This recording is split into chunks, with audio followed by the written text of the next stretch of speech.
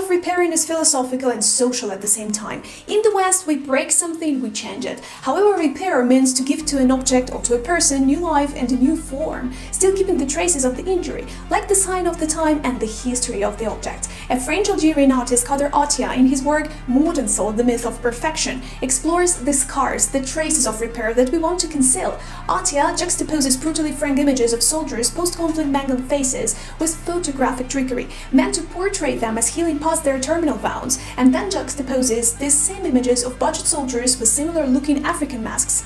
The Western people became interested in these masks in the early 20th century, just around the time of the First World War. Here the artist points out a curious correlation between the mangled remains of the young man who fought in the First World War and the ceremonial masks the bourgeoisie collected in the same era. That's the paradox, right? In one context, a scar seems ugly to us and we want to hide it. However, in another context, we adore it. Let's adore, accept and be proud of our scars. It doesn't